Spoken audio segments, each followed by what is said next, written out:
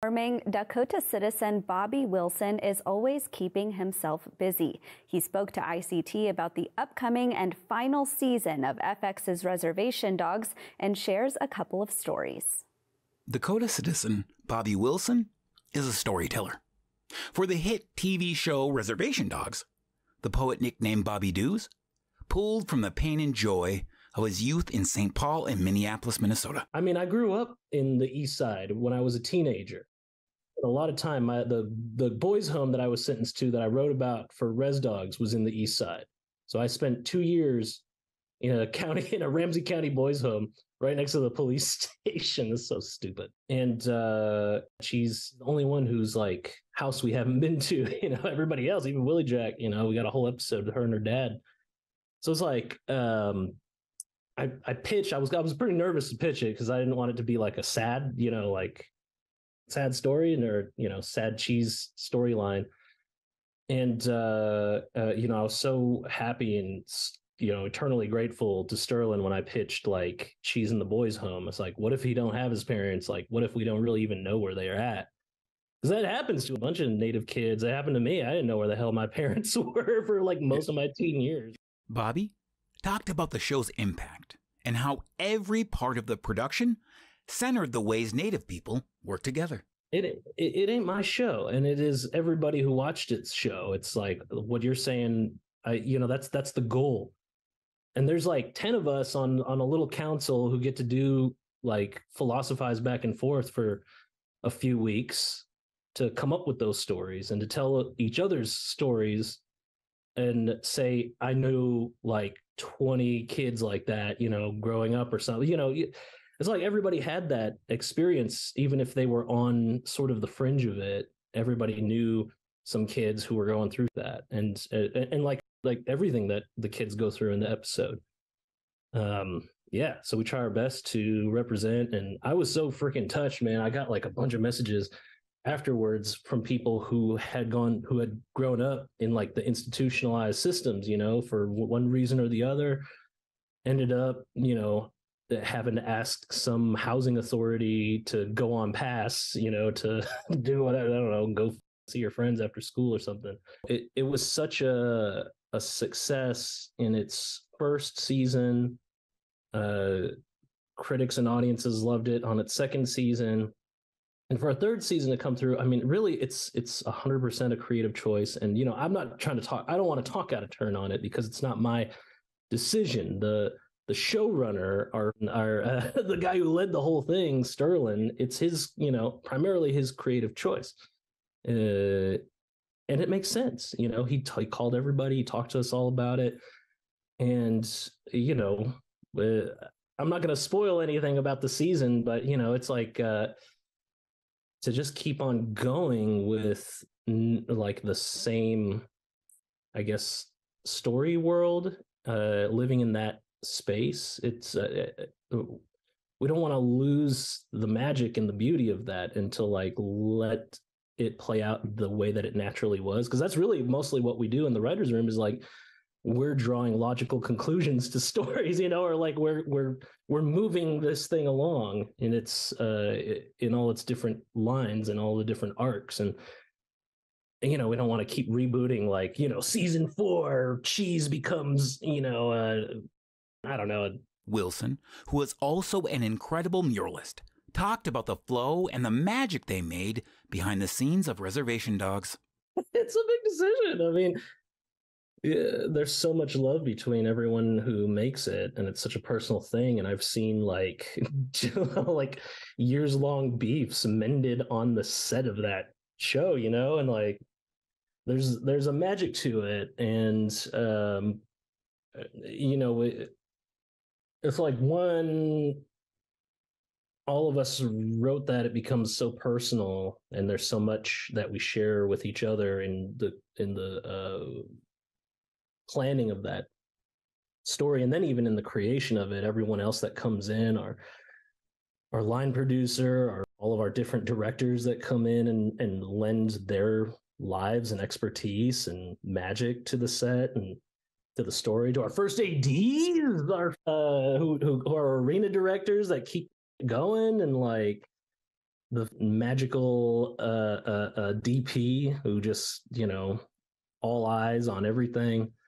It's really beautiful.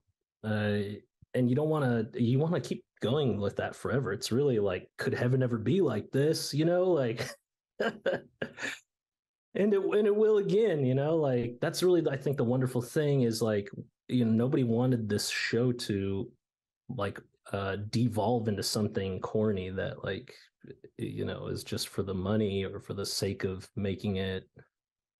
Like, we got to keep making more stuff, and we are, like, everybody in our crew, everybody on our team is doing so much, and I'm just super pumped to see where it goes from here. And finally, Bobby Wilson, Sasituan Wapatuan citizen and Mainueta relative, gave some advice for Indian country as we all begin the final season of another amazing Indigenous show. Quit crying around. It's gonna be fine. You see this hat? There's ideas in that hat. And these are hands of action. This is amazing, but I don't know if my dad is that into pickles. What kind of native rapper ain't into pickles? You don't have anything more like a hardcore rapper would wear? Like a spicy pickle? In Bismarck, North Dakota, Vincent Moniz, ICT News. Indigenous movie stars were front and center at the Cannes Film Festival in May to promote the upcoming film Killers of the Flower Moon. Some of them used the moment to highlight Indigenous fashion. Joining us now virtually is Patricia Michaels. She has been producing one-of-a-kind couture for the last 20 years. Hello to you, Patricia. Hello, thank you for having me. It's a huge honor to be here. My native name is Water Lily, and I'm from Taos Pueblo. My Pueblo relative are very happy that you're here today. Actress Tantu Cardinal wore a gown that you created called Tantu in Flight. That was in France at the Cannes Film Festival, as I just mentioned. Tell us about the gown and what it features. So when Jolie Proudfit had contacted me to see if I might be interested in creating the gown for Tantu, of course, I had already been creating that gown in my head and through another client, and she's Osage. Her name is Julie O'Keefe, and so I did this beautiful illustration after Tantu and Jolie contacted me, and I sent it to Tantu on a Zoom meeting, and she said, "Oh my God, I'd be so honored. This is so beautiful." So then we got started.